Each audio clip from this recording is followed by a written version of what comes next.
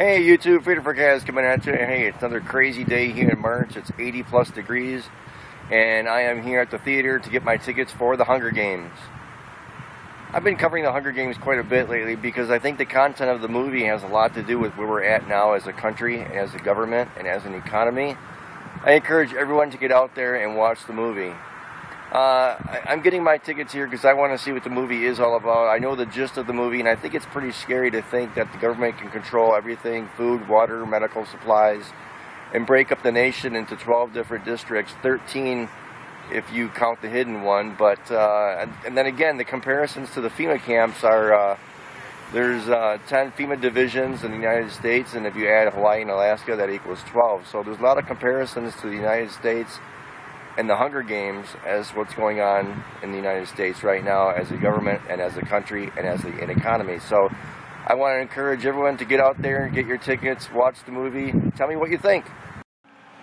Hey YouTube, Freedom Forecast coming at you, and here I have my tickets for the Hunger Games. It's rated PG-13, which kind of amazes me considering it's about murder and violence for the right to survive, for food, water, medical supplies. It's kind of crazy, but got my tickets and here they are. Hey guys, well, I've been doing a lot of coverage on the Hunger Games, as you know, and I guess the reason why it bothers me so much is that it's about children killing children for the right to survive, for the right to have food, water, and medical supplies. And the government that's controlling this new continent makes a game out of it. And I find that very, very disturbing. What I find very disturbing is that the movie industry sees no problem with this movie. And in fact, it's only rated PG-13. So with that, you know, Obama has just signed the latest executive order giving him the right to declare martial law whenever he sees fit. And what kind of concerns me is that that's kind of where our country is headed, much like that of the Hunger Games. You know, leave your comments behind and let me know what you think. You know, I really want to encourage you to go see the movie. I'm not trying to, you know, do a cover for the movie because I'm not going to make any money from it, but I'm really curious for you to get out there and get a perspective on the movie and follow up with me. The premiere is Friday, March 23rd. I'm going to go see it on Saturday the 24th.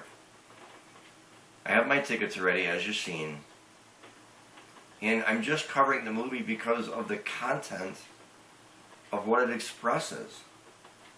I'm not saying it's a violent movie, but what message is this movie giving out? It's all about control. Control by the government. Control to control everything, every aspect of your life.